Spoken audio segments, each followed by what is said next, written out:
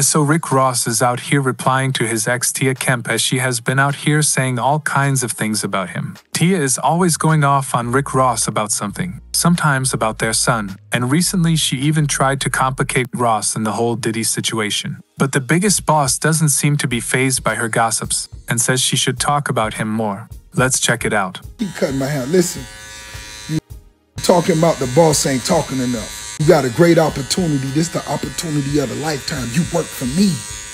Talk more. Talk more. I'm getting a haircut. Talk about my haircut. Talk about my haircut. Talk about my blend. Talk about the yacht. Talk about mother. Come on now, y'all. I ain't heard nothing yet. Keep them lines going. Come on now. I'm going to be disappointed if you stop talking about the boss. I'm disappointed. So wake up, turn up, and make sure the world know who the mother man is. You dig? You can add a little lie to it too now, you know what I'm saying? Got to get some clicks. We like the lies too now, you know what I'm saying? Nah, they funny. Hey, I just ordered the smart truck and I should give it to one of you.